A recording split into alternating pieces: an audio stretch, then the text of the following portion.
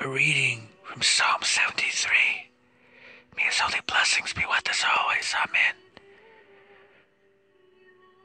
I tell you the truth, God is good to our land, to Israel, to those who are pure in heart. But as for me, my feet almost slipped. I had nearly lost my grip, for I envied arrogant people when I saw how well off the people of darkness were. They had no struggles or worries. Their bodies were healthy and strong. They were free from common human burdens. No plagues were among them, or any human ills. So pride is their necklace. The clothes they wear for themselves are violence.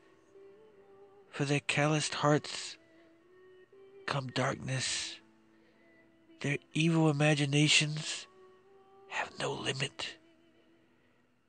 They laugh and speak with malice, with such pride,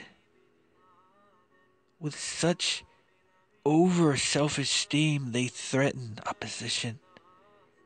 Their mouths lay claim to heaven, and their tongue takes possession of the earth. So these people turn to them and drink up waters in abundance. They say, how would God know? Does the Most High know anything?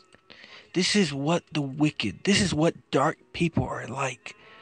Always free of care, they go on amassing wealth. But I tell you the truth, in vain I have kept my heart pure, and have washed my hands in innocence. Every moment I have been afflicted, and every morning brings new punishments. If I had spoken out like that, I would have betrayed your children. When I tried to understand all this, it troubled me from the inside, deeply, till I entered the prayer room of my God. Then I understood their final destiny. Surely you placed them on slippery ground. You cast them down to ruins. How suddenly are they destroyed, completely swept away by terrible, terrible things. They are like a dream when one wakes up. When you get up, Lord, you will despise them as mere fantasies. When my heart was grieved and my spirit embittered, I was senseless and ignorant. I was like a mere animal before you. Yet I am always with you. You hold me.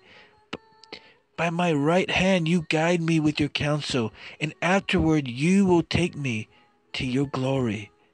Whom have I in heaven but you? And earth has nothing I want besides you.